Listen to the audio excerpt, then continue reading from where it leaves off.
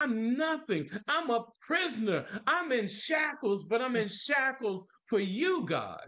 And so, being a prisoner, he is relating this to those who think they are free, but may not be so free. So, when he's talking to the church at Ephesus, he is encouraging them in order to understand this unity in the spirit. You have to walk worthy, worthy of the calling.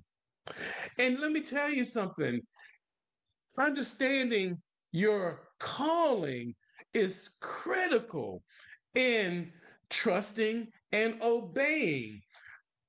Myra and I understand exactly who we are in Him. Mhm. Myra, even more so than me, at least in years, has understood her calling and has walked in it, whether she was married or not, and she has walked in it faithfully. And when you look at her beautiful face, you're seeing the fruit.